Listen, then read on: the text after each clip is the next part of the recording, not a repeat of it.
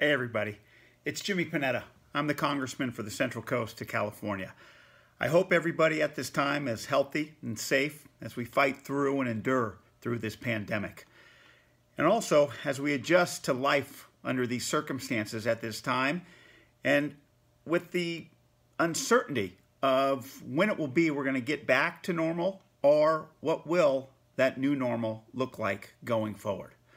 But I am glad to hear and glad to say that one thing is certain about today is that we honor the National Day of Silence and recognize our lesbian, gay, bisexual, transgender, queer, and questioning youth.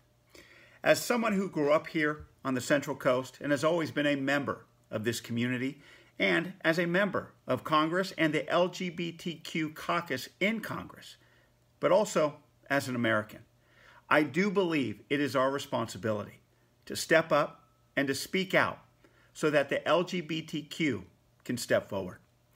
In Congress, the House of Representatives, I believe, especially in the 116th Congress, has done this.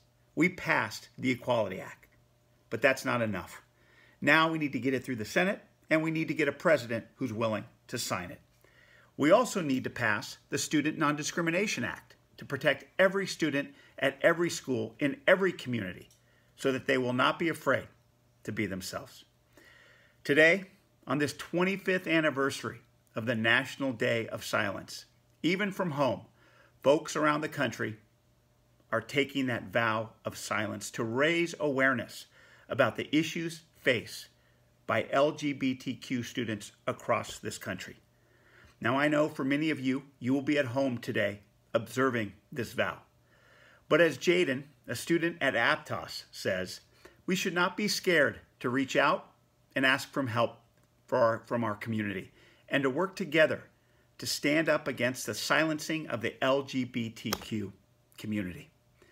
To Jaden and to all community members here on the Central Coast of California, in this time, but in every time, we must and we will continue to step up, to speak up, so that all in the LGBTQ community can continue to stand up and continue to step forward.